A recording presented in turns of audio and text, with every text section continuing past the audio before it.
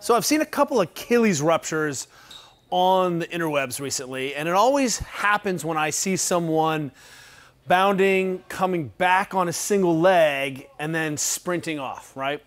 Which leads me to ask the question, could we have changed any aspect of that? Is that just a thing that happens? Well, you know, human beings have gotten really strong, really powerful, and we have all this weird shoe technology, and we also do engage in different food eating and have different environmental stressors than we maybe used to. But let's start with the fundamental idea that, man, if you rupture your Achilles, which is the strongest, thickest tendon in your body, things are going on, right? Were there signs beforehand? Now, accidents happen, right? And I want to point out that rarely is there ever a single issue. So if we're talking about Achilles rupture, what are the factors? Well, let's go off the top of my head. Because right now we're experiencing change delta in training volume. And definitely the number one way to, potentially expose yourself to increased risk of injury is to see a radical change in your training volume. So, I haven't been sprinting, boom, I'm gonna sprint a ton. Well, I sprinted 2 months ago or 3 months ago, and suddenly what we're seeing is in COVID, maybe you weren't doing something, then you're playing a lot. So we're gonna really be interested to see, and I think some of the preliminary data about some of the injuries we've seen in professional sports come simply from this change in volume. All of a sudden, the speeds and loads and collisions and forces, we're seeing a little bit of this. But that's not the only thing, right? Because I want to keep in mind that we're never going to point the finger at a single object or a single idea. But how about this? How about genetics? Well, it turns out some of us don't code for collagen very well, and there are some good genetic tests that can show you predisposition. So 2 athletes, different alleles, different expressions. See that? How about food choices? Do you eat like you are, tantrumy, spoiled 14-year-old who just eats pizza and is highly inflamed? That can make a difference, right, in terms of tissue quality. How about making sure you have enough protein on board, collagens on board? We certainly appreciate that not all diets are the same, or certainly not all diets are the same for all the same people, right? So making sure that we're hydrated, we'll put hydration here, right? What about previous injury?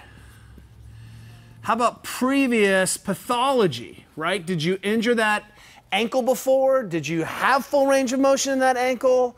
Well, all of a sudden you're seeing that, man, there is a whole lot that goes into this. And I can probably think, oh, how about this one? Antibiotics.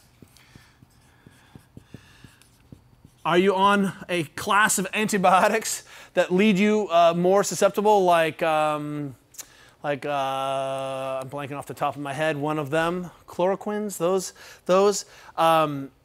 Anyway, the bottom line is that there's a whole bunch of things that go into tissues not being protective. Like, are your athletes on tamoxifen? Tamoxifen, which is a breast cancer drug, right? All of a sudden, you're not protected. Are there PEDs involved with this thing? PED, performance-enhancing drugs. So my point is, there are a whole lot of issues here about that could potentially go into this. But what I want to remind ourselves is that when we start thinking in these terms, we're like, I can't control this all. But what can you control? Exposure is the name. Exposure is the name of the game. And what I'm really talking about is, are you spending time in the positions in which you're going to be exposed, right? So if you know you're going to have your hip behind you and you're going to be explosive in this position, at some point it behooves you to make sure that you are loading this position. And what we see, especially around the rupture of the Achilles here, is that this position, except in sprinting, is rarely challenged effectively in the gym. We're starting to see a lot more split stance. We're starting to see people like Secret of Athleticism doing a lot of work in sort of end range isometrics here.